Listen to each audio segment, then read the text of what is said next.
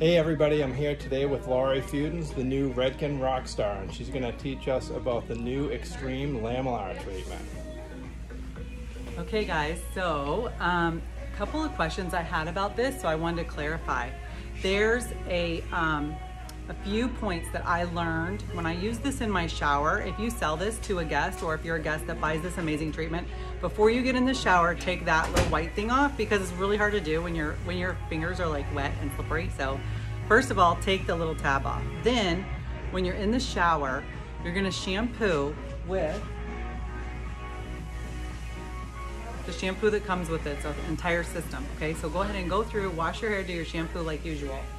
Then what you're gonna do is take this treatment, open the nozzle, and you'll take one section at a time while you're in the shower, and you're gonna actually apply it, work it through your hair, right?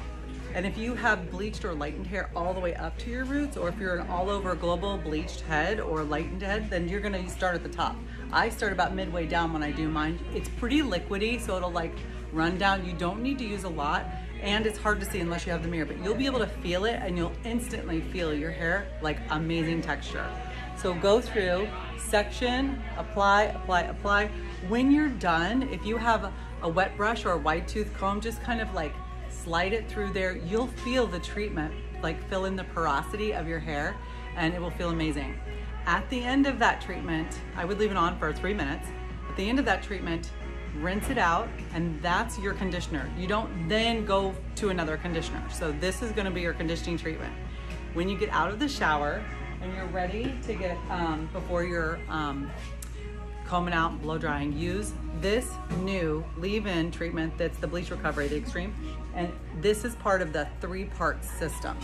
So step 1, shampoo. Step 2, this is an in-shower treatment that you rinse out. And step 3, here's your leave-in.